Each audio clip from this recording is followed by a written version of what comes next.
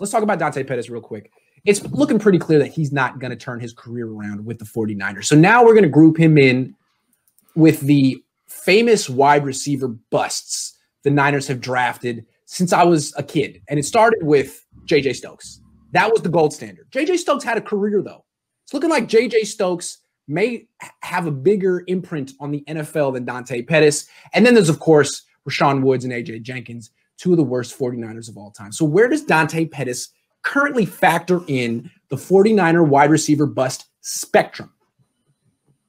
So I'm Rashawn Woods, A.J. Jenkins, Dante Pettis, and then a humongous gap, like huge. Yeah. San Diego to San Francisco, size gap, J.J. Stokes. That's J.J. Stokes wouldn't want to be in the same conversation as Dante. No. He would take that personally. He's done a lot more. He's had a couple 700-yard seasons for the 49ers, not a different team.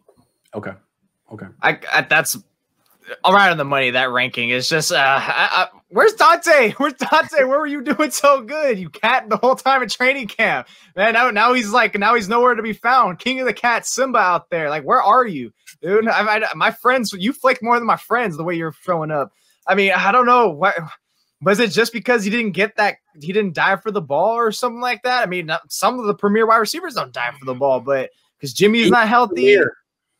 Huh? He ain't premier. I think they'd want to see a little bit better effort from him. Sorry.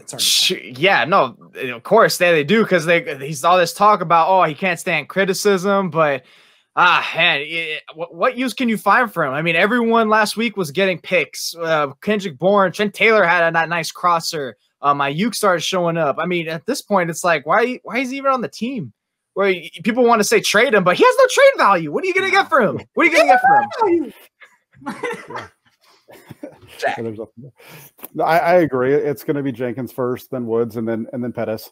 Yeah, I don't really even see Stokes much as a bust. I remember him as a decent number 2 to Terrell Owens, on some playoff teams, with Garcia as the quarterback. But that'd be the way I'd rank him. Sorry, JJ. I take it. I was real young back then. I remember being disappointed because they traded up for you and everyone said you were going to be the next Jerry Rice and you weren't. And my 8-year-old brain couldn't wrap my head around the fact that you didn't live up to expectations, JJ, and you went to UCLA too, and I went to you. So I'm just disappointed. Fanboy. I mean, look, Dante is definitely in the Rashawn Woods, but I can't put him in the A.J. Jenkins category. No. A.J. Jenkins is Niner fans didn't see him. He had one catch. Niner beat writers saw him. We saw him every day in camp for a couple years, I think. At least one, probably two. And the guy couldn't even catch passes in camp.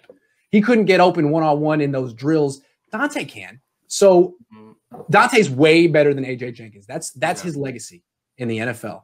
Way better than A.J. Jenkins. All right, let's move on. I was going to say really quick, for people that are wondering, like, why do we keep bringing up Dante Pettis? It's because he has so much potential. I saw Justin Jefferson's game, the rookie from the Vikings.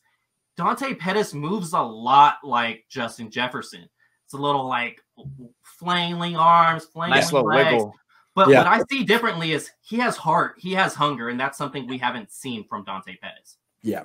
Well, the thing with Justin Jefferson, he played in the SEC, and we've seen what we've seen from Kinlaw and Debo is the physicality. Those guys come into the league and they don't seem overwhelmed. It seems like the jump from the Pac-12 to the NFL is huge, and some guys are overwhelmed. It's just too much for some guys.